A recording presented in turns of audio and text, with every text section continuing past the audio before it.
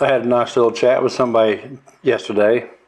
Somebody that people have been waiting for me to interview. I had the opportunity to interview Ryan Kelly with Ecuador Shores Realty. He's probably, I would say he is the premier real estate developer or real estate brokerage firm here in Manta. He's been here for 9 years. He knows Manta inside and out. He knows all about development. He knows all about what's for sale here and pricing and demographics and all that good stuff. When I come back, I'm going to show you the interview that we had yesterday. Hey. Roger. Oh, Rocket Chick. Roger. Hello there.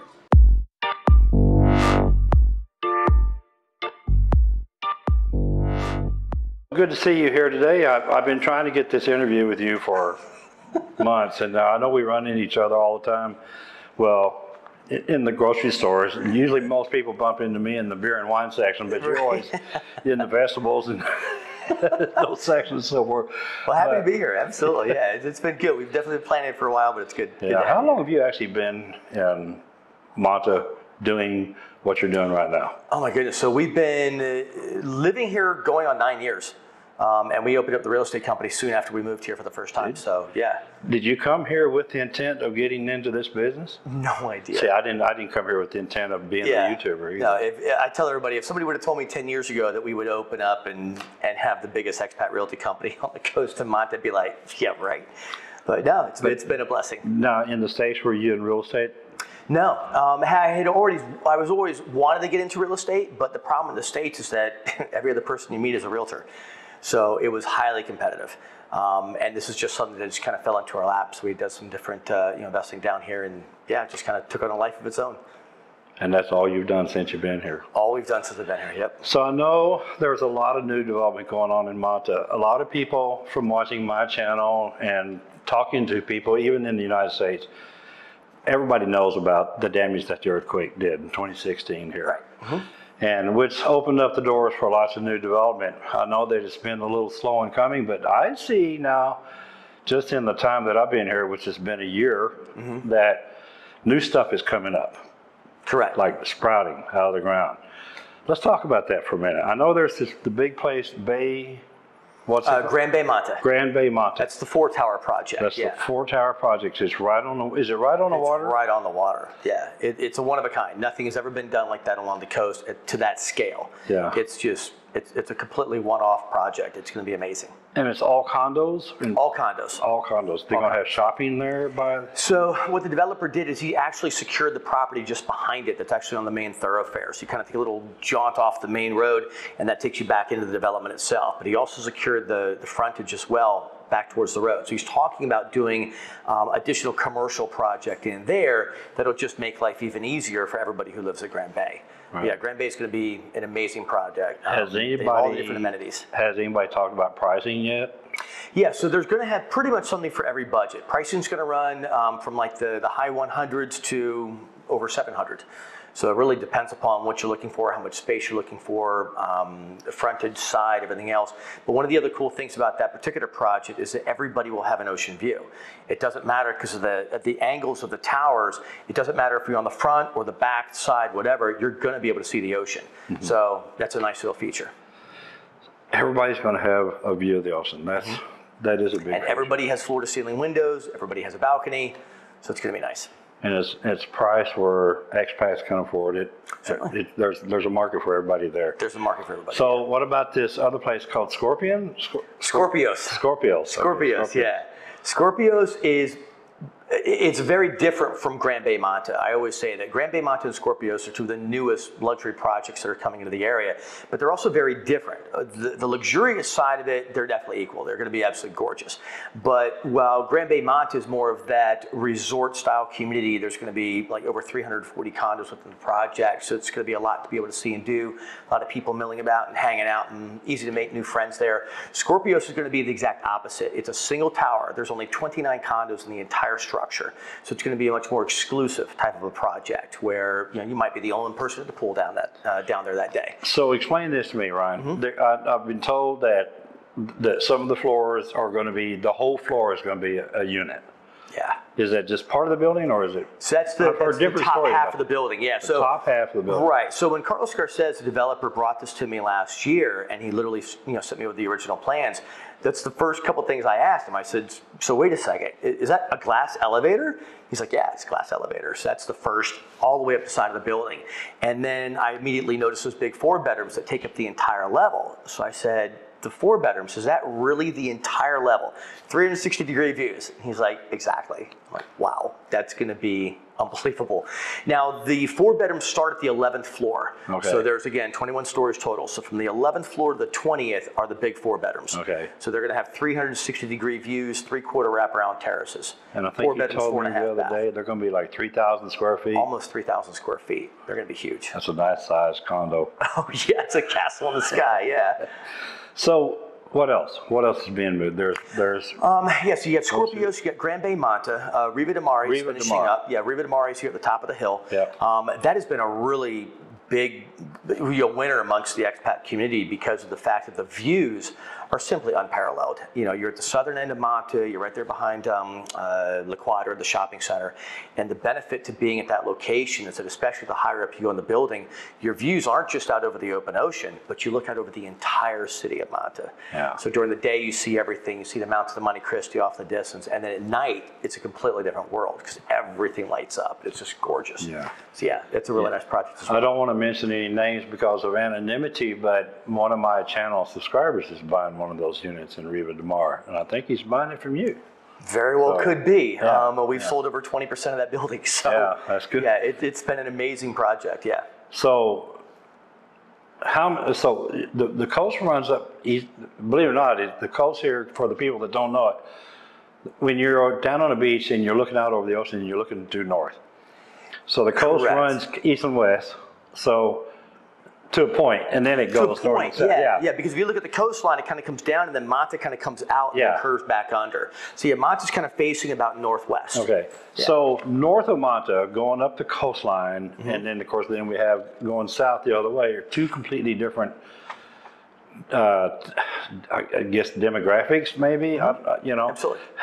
As far as development is concerned, where do you think most of the development is going to be? Is there going to be more development up the coastline and down the coastline, or is it all just going to be right here in Manta?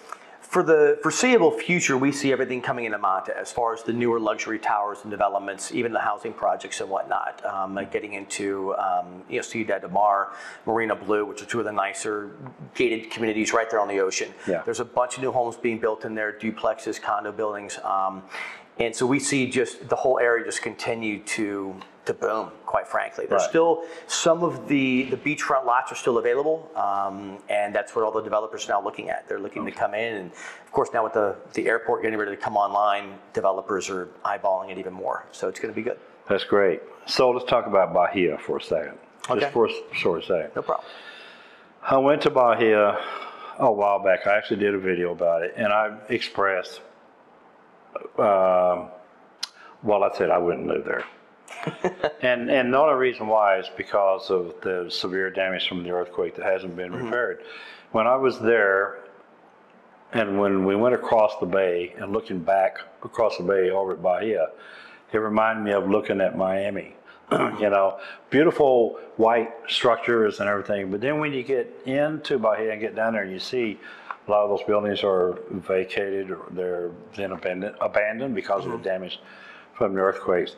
We don't want to spend a whole lot of time talking about Bahia, but do you think they will do something about that? Do you think there'll be new development in Bahia that will replace those buildings? That's a good question. So for us, I'm really not 100% sure. Obviously, it's a little bit outside of our radius. Anybody who's looking for that area, we have representatives and brokers all over the country, good reputable people that we can be able to refer you guys to. But as far as Bahia itself, the main thing that I heard as far as what happened with them in the earthquake was that a lot of the buildings, they weren't fully insured. They relied on the owners to insure their specific condos. And some of them looked at that as, well, why do I need to spend money on insurance where we don't have earthquakes here?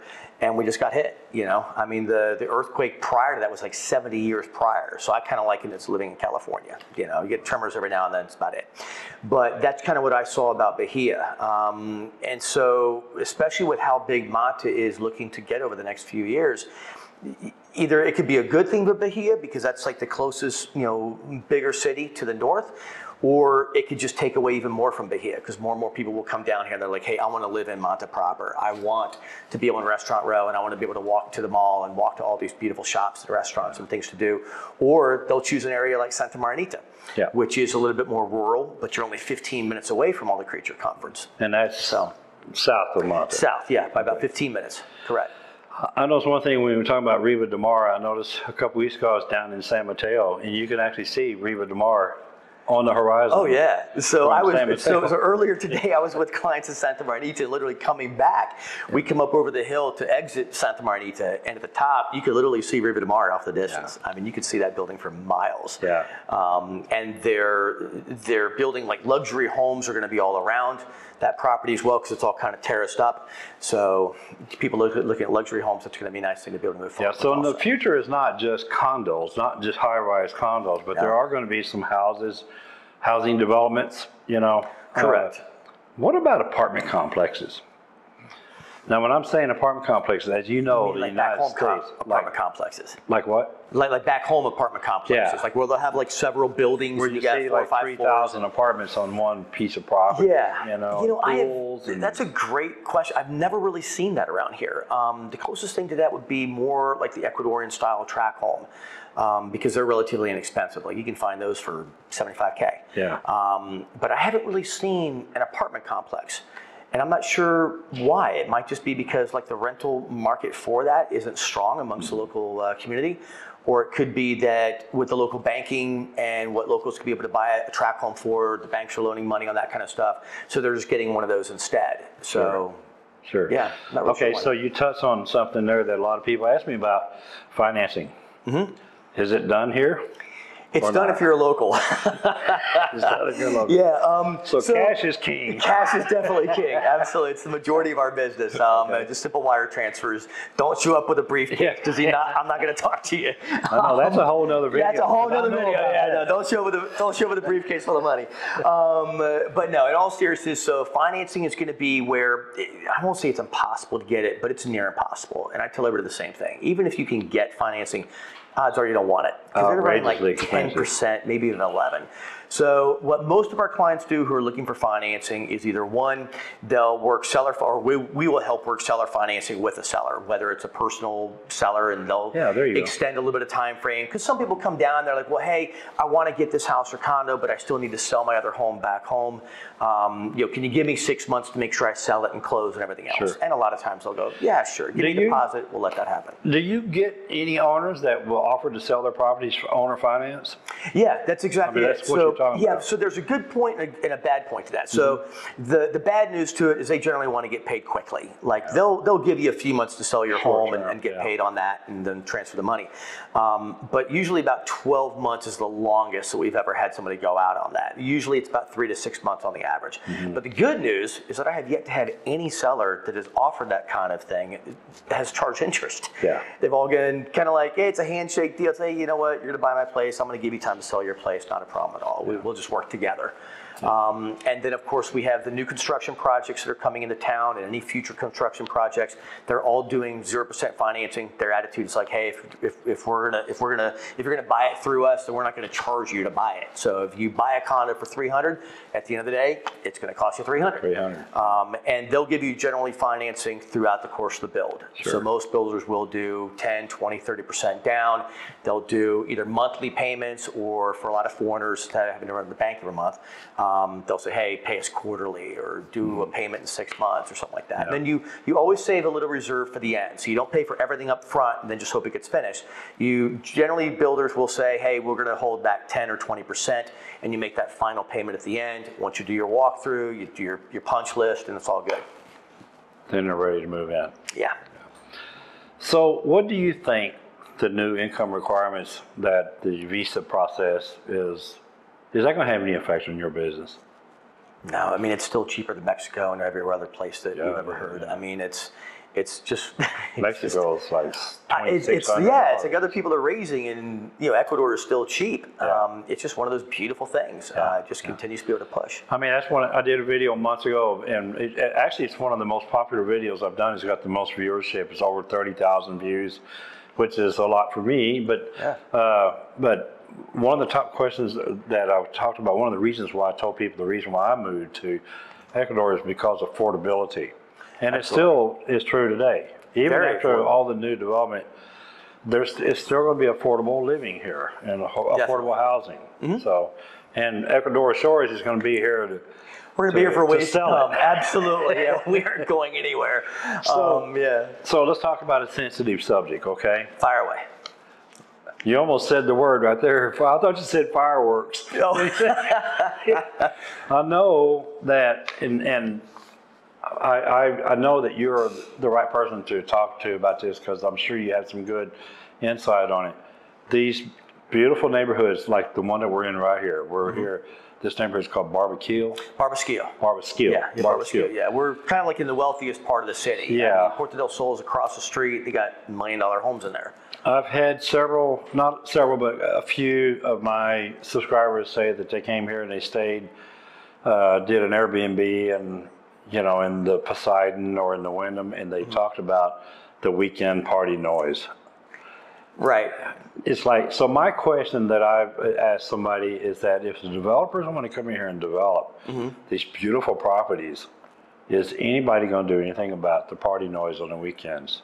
So it actually depends upon where you are. It's a great question because it's something we talk openly about with our clients. Because a lot of people come in and they're like, "Hey, I can sleep through a train. I don't care where I'm at. I just want a nice view." And other people are like, "I'm a super light sleeper. I got to get something super tranquilo, super quiet." So there's going to be different buildings that are going to be better for you than others. Because again, depending upon what you guys want. Yeah. There are certain buildings where, yeah, they're party buildings, especially on the weekends. You know, there's people that come in. It's Ecuador. They love their music. They love to have a good time. And they like it loud. And they can like it loud sometimes, yeah. But there's also other neighborhoods that are right on the coast where it's actually relatively quiet. Yeah, where my neighborhood. Exactly, absolutely, yeah. You know, my neighborhoods as well. You know, sometimes we might have somebody that has a quinceañera or there's a birthday party and they bring in a band or something, and you'll hear it till 11. But it's really like a non-event. And again, it's just depending upon where you're at. Certain areas of town are going to be a little bit more noisy, especially on some of the weekends. So it's just literally, I mean, we'd be more than happy to talk to anybody and kind of steer you in the right direction about, hey, where's good for quietness and where's good if you don't mind something like that. Right. But what some of the developers are now doing is they're actually upping their like, for example, like their sliding glass doors and windows. A lot of these newer developers are coming in and they're using like the really nice PVC wrap. Building in soundproofing, yeah. Yeah, so now instead of doing like a basic aluminum where you can kind of hear a little bit more through it, they'll do that big PVC wrapped vinyl windows and doors, and that definitely helps with deadening the sound. So that's something else that we would be able to say, hey, this building's doing that, this is going to help you out. Kind of right. Okay, last question. I have this term that I use, the Costa Rica effect. Okay. That happened to Costa Rica. I remember when I first started looking at retirement abroad 11 years ago, Costa Rica was hot. Oh, yeah. And it was like the place to go. I've been 9 times. Yeah. I took my first trip in '91. Really? So absolutely. I remember Jaco Beach when it was nothing but the best Western and a gravel road. Yeah. So, yeah. And then it developed so much, and then it became very expensive, and it kind of slowed down as a favorite destination. So what are your thoughts about that happening to Manta? Do you think that could happen here? I think eventually it could happen here, just as the population continues to grow around the world, and places like this are more and more discovered as being able to come in and they can go, hey, I can get this condo that would cost me $800,000 in Costa Rica or $1.5 million in Cocoa Beach, Florida, but I can get it here for $300,000. Right. And I think that as more and more people come into that, obviously it's real estate, supply and demand. The more people come in, it can easily raise the values. But that being said, I think that we have a ways to go before that happens. Okay. I remember Costa Rica 20 years ago, yeah. And I don't see Manta doing that tomorrow. So I definitely think we're still at the very ground floor of this. I think as the airport comes online, as newer things come in line, more businesses and services come into the city, I think it'll just continue to be a beautiful life. And people that are coming in within the next several years, I think as far as even an investment project and things like that, especially thinking about retirement in the future, the next 5 years, a lot of people are looking at it for that because they've been to Costa Rica. They've looked at Belize and Panama and the islands and everything. And they're more and more, they're choosing Ecuador. And for the coast, they're obviously choosing Manta because of that. Of course, we could sit here and talk for hours talking about why people would come to Ecuador. I don't think that it's not a hard sell anymore. It's pretty easy to get people to come here. If people want to come here and buy a nice property like you see these pictures of here, obviously they need to come to Ecuador Shores, right? Absolutely. So of course. So why? Wow, that's a great question. I got to say there's stuck you, baby. I know, you kind of stuck me there for a second. So honestly, I'd say there's several different factors. For starters, we're going to say the good and the bad. So for example, like you might come in and you know, there could be some people that they'll only give you the sugar-coated effects and all the positivity, but they won't tell you anything negative about something. We're the kind of company where if you tell us about a certain building, for example, the noise, and you say, hey, I'm a super light sleeper, but I really like this building, is that going to be good for me? I'm not going to say yes. I'm going to say, well, it's a beautiful building, but on the downside, Friday and Saturday nights, you have a nightclub over here, or you got cars that pull in this parking lot here. It could make some noise for you, so I want you to be fully aware of that. Sure. So that's going to be one of the main things. The other main thing is that we operate this business just like back home in North America. We work well with other brokers in the area, so we're going to be able to help you out not only with the stuff that we represent, but anything that you might find on another website. By all means, please contact us. Say, hey, I was looking at this with so-and-so. What do you think about this? Be more than happy to be able to help you. We can even help you negotiate and everything else. The other thing is the fact that from the very beginning, we've set this up very differently. Again, this is a beautiful office, not to say, you know, pat ourselves in the back, but nobody else has an office like this, especially on the expat side. We're the only ones. We have basically taken the lion's share of the market because of honesty, because of our ethics, and because of our service. We want to make sure that when people come in, they're treated like family, because the biggest thing for us is we want to be able to see you anywhere in town and get a hug, and at least a handshake. You know, I don't want tomatoes whizzing by my head, as I tell people. So we always want to make sure that people are happy. Produce aisle. Exactly. Yeah. So we always want to make sure that people are happy. Sure. You know, we are the most recommended. Another thing too, I got to put recommendations for that. I got to put a plug in for you too. I happen to know a couple rental agents here in town, and they have several of them have told me that if you have a client that you really can't find a piece of property for them, and they just insist on renting, that you work with those other rental Absolutely. agents. Absolutely. And you guys work. I've seen this happen. I've watched you and Stella Coulter work together on a piece of property. Great. There's a lot to be said about this community spirit where everybody works together for the greater good. So absolutely, we tell people all the time. I mean, we give free advice, even if it's nothing that we're going to be able to personally help you out with and quote unquote make a profit or get a commission or something like that. We still want you to have good service. So regardless, I mean, I tell people all the time, I don't care if it's real estate, I don't care if you want to know where the best pizza is, where to buy a refrigerator, who to talk to for rentals, to stay at. We're going to be, you know. And that's also a big benefit of having been here for 9 years. Correct. So yeah, we're going to know everything, and if we don't know, we're going to find out who does. I'm the first one to say, if I don't know the answer, I'm not going to go, let me think about what I can throw at you. I'm going to say, hey, let me find out about that, and I'll get back to you. Okay, so your business is Ecuador Shores Realty. I'm going to put a link to it in the description. I appreciate that. And plus, people will see. They're seeing right now. They're seeing in the video the little logo here. Right. That's, you don't see it in here, but it's going to be in the video. It'll be on the video. We'll see it. Over here. It's like right here. So, but I really appreciate you taking the time. It's been tough getting in here to see you, because I know our schedules have been kind of like all over the place together. Yeah, absolutely. You were in Cuenca for a little bit and had some fun out there, and But I appreciate your time, my friend. And anytime. good luck to you. Thank you very much. And everybody, when you come to Manta, Ecuador Shores, we that's appreciate the place to go. Absolutely. Yeah, we're happy to help. All right, good. We'll cut it off there. You got it.